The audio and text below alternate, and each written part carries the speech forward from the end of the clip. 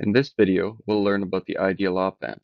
The reason we study operational amplifiers, op-amps for short, at this very early stage is that first of all, they're very versatile.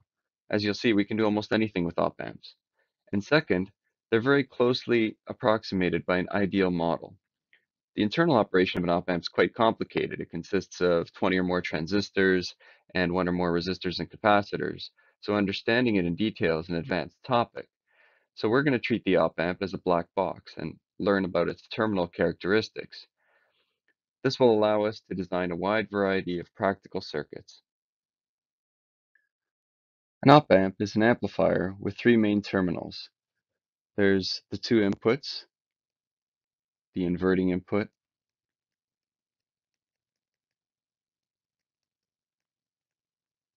and the non-inverting input.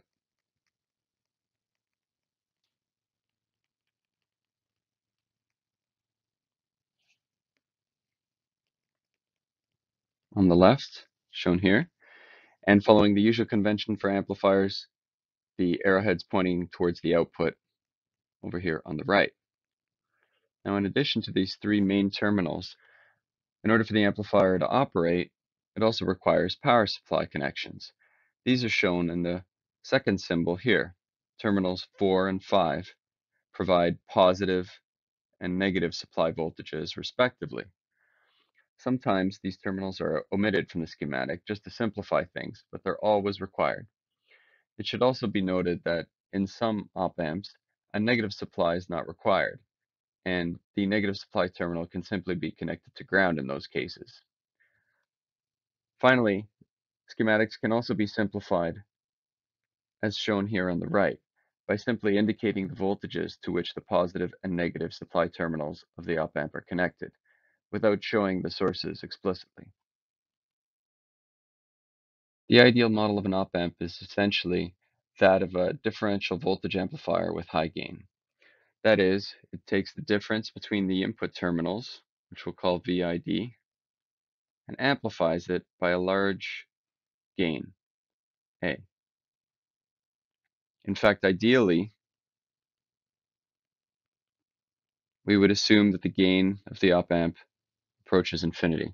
This seems strange at first, but we'll see how to analyze circuits in this way soon. A few other properties of the ideal op-amp can be noted here. One is that you'll note that no output resistance is shown.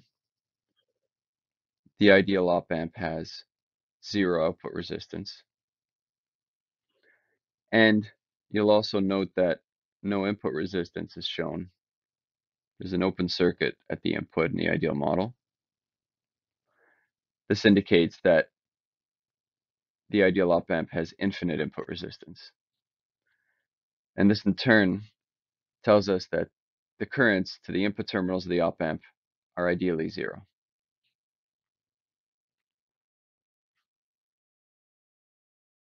The op-amp has two input terminals, and so the two voltages at its input have 2 degrees of freedom. One is captured by the difference between them, the differential input voltage that we've called VID. That's the component that the op-amp amplifies.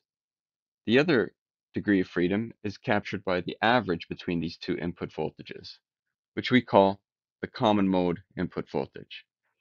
VICM is simply equal to the average of the two input voltages. The ideal op-amp amplifies only the differential component of the input and completely ignores the common mode input. Let's summarize the characteristics of the ideal op-amp. First, we've said that it has infinite input impedance. This in turn implies zero input current.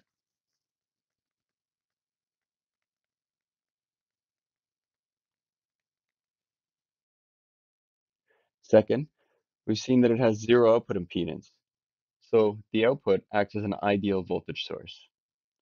Third, we saw that the output doesn't respond at all to the common mode input. We say it has, therefore, zero common mode gain. So it takes the input common mode signal and multiplies it by zero. Or equivalently, it completely rejects the input common mode. We therefore say it has infinite common mode rejection. Fourth, we've said that the amplifier's open loop gain A is ideally infinite. And finally, although we haven't said this explicitly yet, the ideal op-amp is assumed to have that infinite gain over an infinite bandwidth, that is, at all frequencies.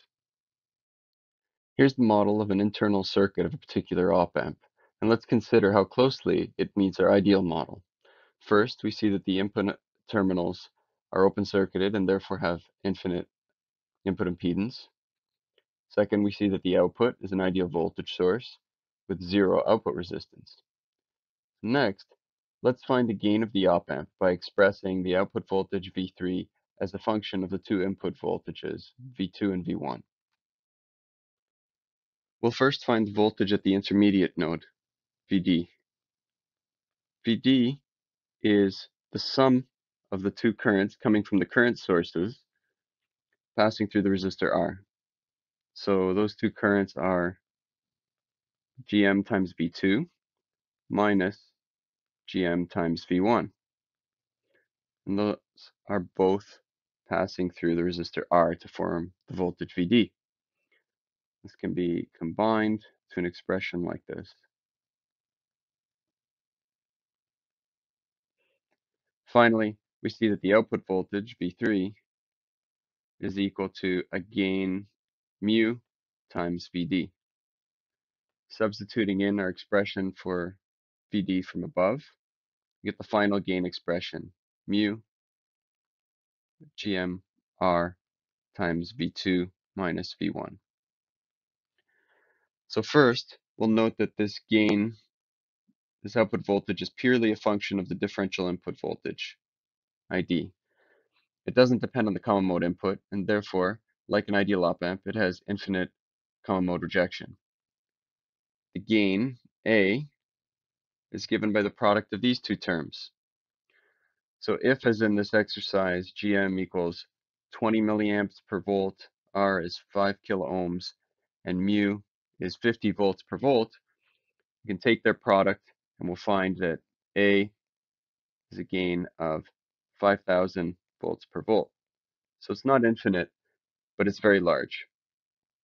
We often express the gain of op-amps in decibels, and this is easily shown to equal 74 dB. So this amplifier has a finite gain, but is otherwise an ideal op-amp.